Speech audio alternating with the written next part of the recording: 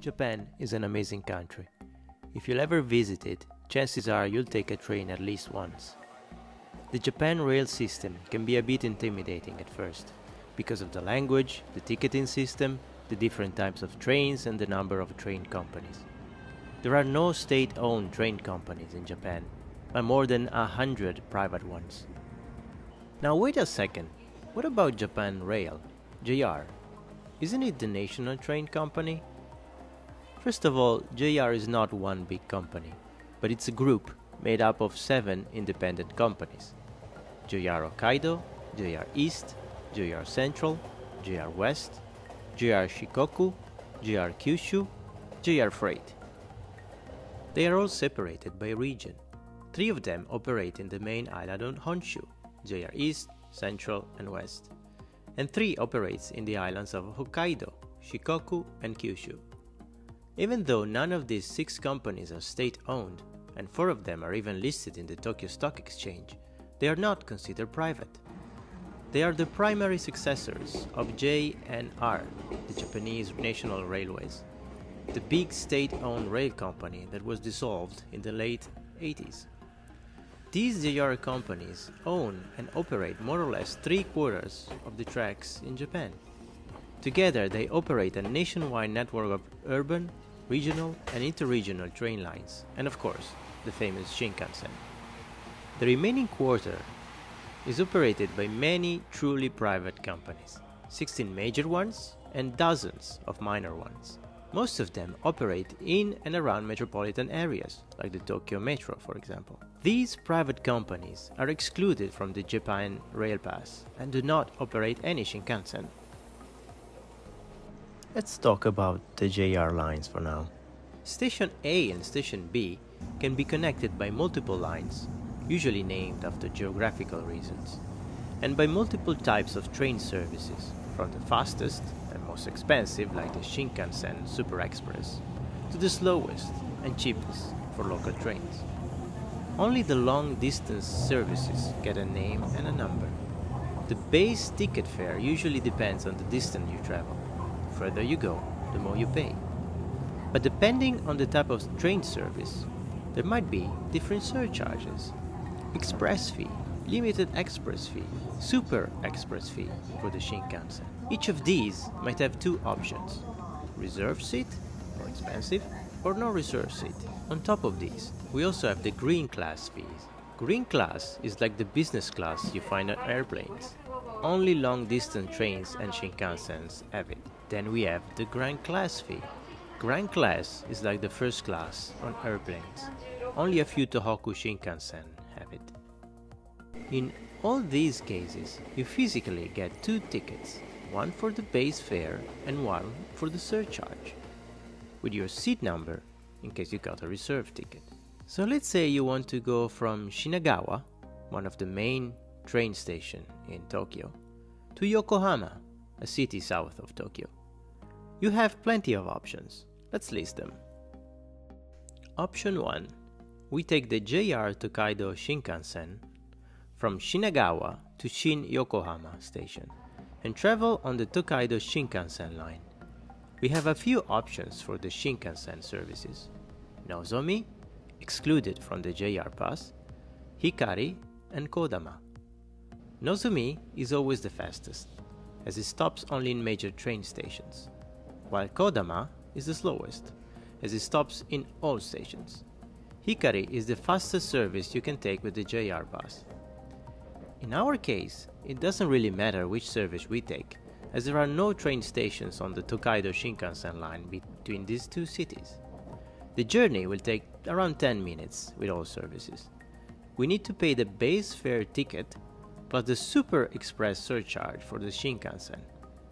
At present, the base fare is 420 yen, the Super Express fee for an unreserved seat is 870 yen, for a total of 1290 yen.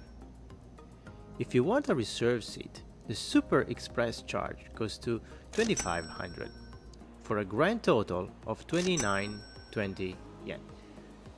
If you want to splurge, you can get a reserved green class seat for 3690 yen. Of course, For such a short journey, it would make sense to go with this option only if you have the JR pass. Option 2. We take the JR Yokosuka line to Yokohama station and travel on the JR Narita Express service. The journey would take around 20 minutes, and as the Narita Express is a limited express service with reserved seats only, we'll have to pay a limited express reserved seat surcharge, which is 1290 yen. Add it to the base fare of 300 yen and you get 1590 yen. In green class, you'll pay a total of 3860. Option 3. We take a JR ordinary train on one of the many lines that passes through Yokohama station. There are many options here. The journey would take also around 20 minutes, but it would cost you only 300 yen for the base fare. There are no surcharges and no seat reservation available. Option 4. We take one of the private railway companies, KQ Railway, and we'll travel on their KQ main line. The journey will take around 17 minutes and would cost you the KQ line base fare between the two stations, which is 310 yen. Of course, this would be excluded from the JR pass as we're traveling on a private rail company. Usually, the private companies have their own stations, with their own ticketing system, turnstiles and staff. They're almost completely separated from the JR system. Sometimes JR trains will ride on private lines. In that case, you'll need to pay an extra fee on top of JR ticket.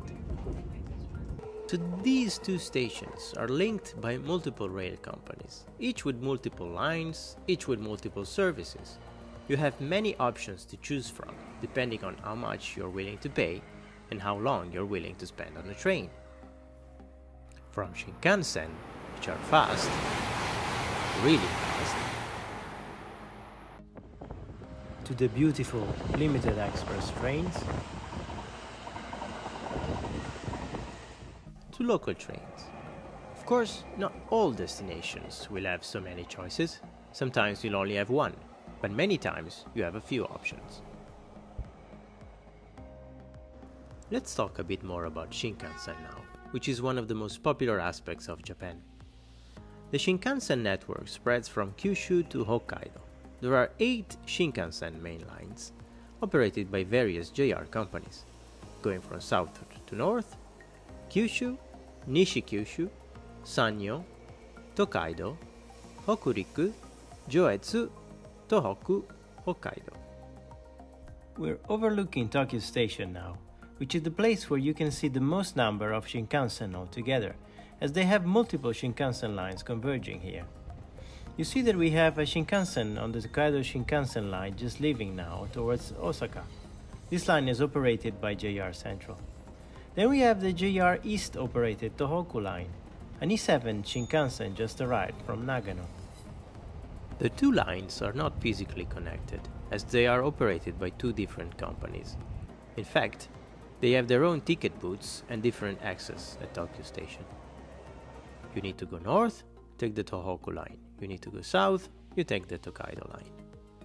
There are many services going on the Tohoku line with different names similar to the Tokaido line we talked before in our example. So you hear and see announcement for the Yamabiko or Kagayaki or Toki or Hayabusa service, depending on where you're going and how many stops they make. And of course, there are also many different Shinkansen train models, each with its own special livery. Like the E2,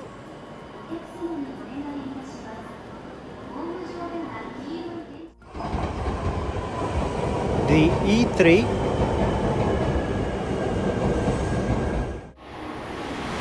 the E5,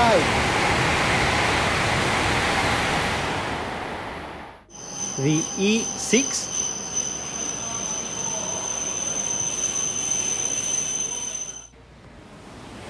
the E7,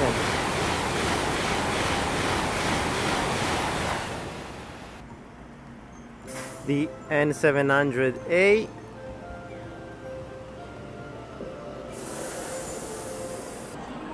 the N700S. So I hope you enjoyed this short guide on the Japanese train system, and I hope that it will help you on your next trip to this beautiful country.